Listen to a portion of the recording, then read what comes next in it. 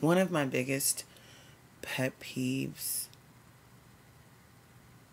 about Seattle, besides,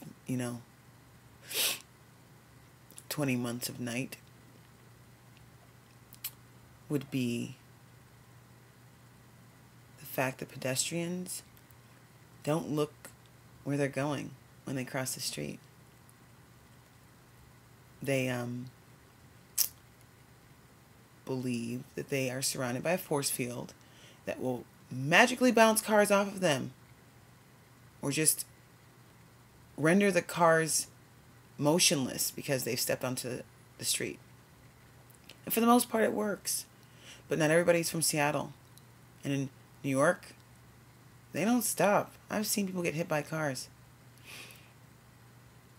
I have literally scared people just by driving. Like, what do you think you do in a street? I mean, people have been walking across the street in front of me like, oh my God, oh my God. Like, what am I doing there? I'm in a car. You're on foot. Watch where you're going. Even though maybe I will face some legal issues if I hit you, you will be dead.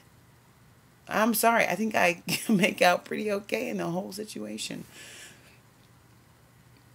It's ridiculous. I don't get it. And the thing is, I'm surprised there aren't more accidents, because as soon as a Seattle driver sees somebody within a 10-mile radius of them, they slam on the brakes just in case that person might decide to possibly walk across the street. I don't get it. I really don't get it.